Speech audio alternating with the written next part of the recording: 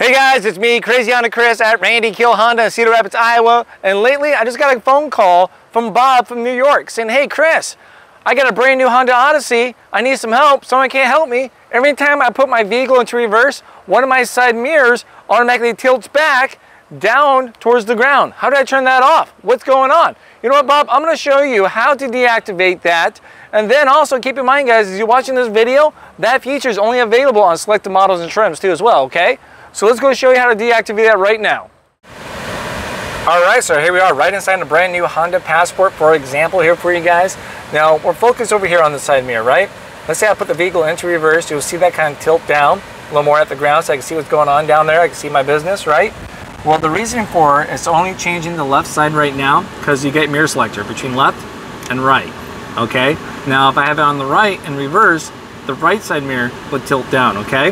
Now, to simply turn that off, all I have to do, we'll put it back here to the left, is go ahead and push this back to the center, and there we go, and moves right back up. So now every time I'm in reverse, guess what? It won't tilt down.